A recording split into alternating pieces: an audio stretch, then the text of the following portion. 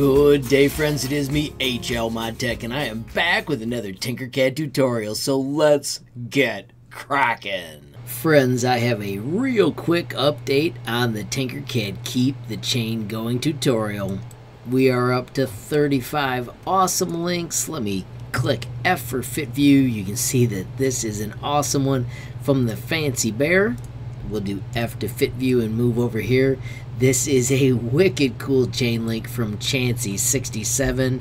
Once again, F for Fit View lets you move down one at a time, and right there we have Bomber 20, and then finally F for Fit View, and you can see the latest from Squirmy Worm.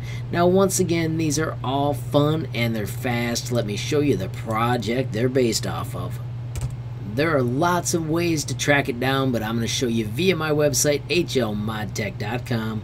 If you scroll down, there is a link under Reaction Satisfaction that takes you right to my profile. If you sort by recent, you will find the Keep the Chain Going with tutorial. Once again, this is the tutorial. Here's where you share your link. I want to thank EvaGone11 for getting me involved in the process, and it's so fun to see it getting larger and larger. If you want to see all the current links, you can always go down here and hit copy and tinker to check it out. Friends, I want to thank everybody that's joined in so far, and I'm looking forward to seeing us get past 40 links. If you are interested in making your own awesome gradient link, I will make sure there is a link to this in the project properties as well. Friends, as I wrap up, I just want to remind you about my website, HLModTech.com. I've got a tab dedicated to Tinkercad with tons of awesome categories, and then below that you can find my day one favorites and also useful starters, and then finally the Tinkercad essentials.